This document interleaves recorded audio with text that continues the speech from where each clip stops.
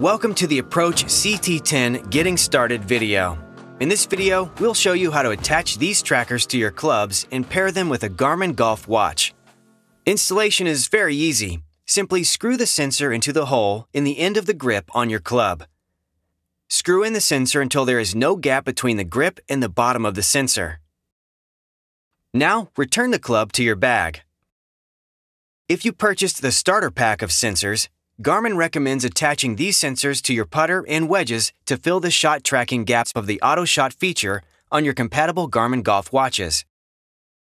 For automatic scoring, a sensor must be attached to your putter to accurately detect the number of strokes.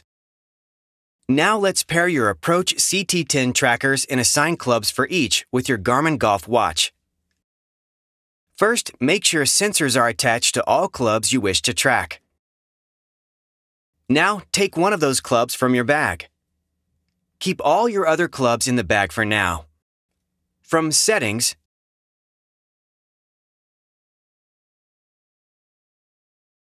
select Sensors and Accessories.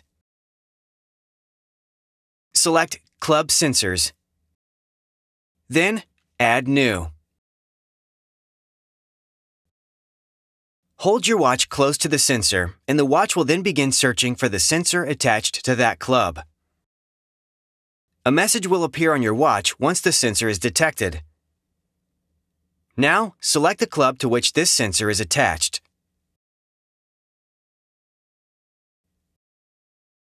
A message appears telling you the sensor has been assigned to that club.